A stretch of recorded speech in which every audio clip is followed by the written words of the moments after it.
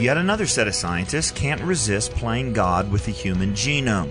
For the Colson Center, I'm John Stonestreet. This is Breakpoint. For years, I've worried and warned about the dangers posed by gene editing technologies such as CRISPR. In the words of one of its inventors, CRISPR makes the human genome, quote, as malleable as a piece of literary prose at the mercy of an editor's red pen. Well, at least that's the promise that has yet to materialize. In 2018, a Chinese scientist announced he'd use CRISPR to genetically modify human embryos. At the time, more respectable scientists denounced his actions as unethical, given how new the technology was and just how little ethical oversight there was for using it.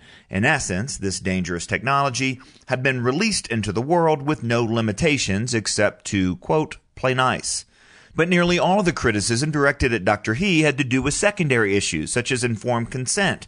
Relatively little was said about the possibility of gene edits producing mutations that might produce cancer or other illnesses. And essentially nothing was said about the ethical nature of the technology itself, whether or not editing genes is something we should do at all. Now, why was this ethical outrage so shallow? Two reasons, I suppose. First, science advances today on a philosophical mandate that's barely contained by an ethical utilitarianism.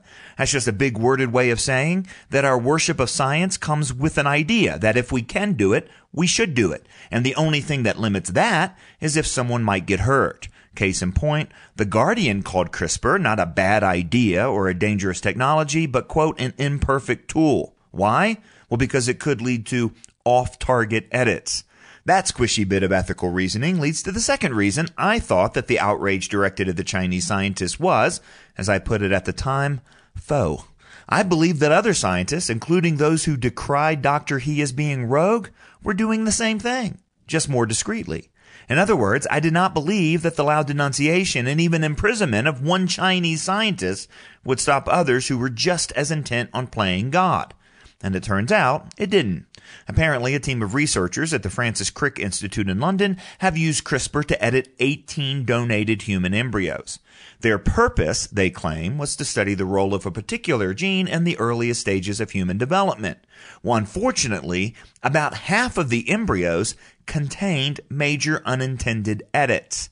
Major unintended edits is just a euphemism for mutation and genetic damage, which, as Medium told its readers, could lead to birth defects or medical problems like cancers late in life. As one genetics researcher put it, you're affecting so much of the DNA around the gene you're trying to edit that you could be inadvertently affecting other genes and causing problems.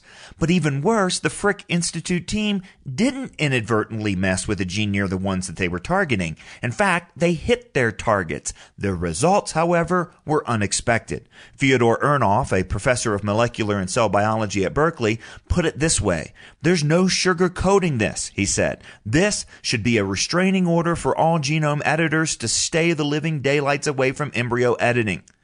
Well, once a gene editing expert gets frightened, you'd think we might want to cool our jets a little in this whole playing God thing, but I doubt it. Scientists ignore restraining orders that lack legal punch. What happened in China didn't deter researchers in London, and what happened in London won't deter anyone either. By the way, all the embryos affected by the Francis Crick Institute team were destroyed. When science operates independently of religion, philosophy, law, or public policy, then researchers, to paraphrase a line from Jurassic Park, become so preoccupied with whether or not they can do something, they never stop and think if they should do something. So the only way forward is that we, working through our elected leaders, will tell scientists no. They're going to whine and moan, as they did when President Bush curtailed embryonic stem cell research. But so what? As it turns out, we didn't need to kill embryos for their stem cells. Likewise, we don't need to play God with the human genome or with unborn children either. For Breakpoint, I'm John Stonestreet.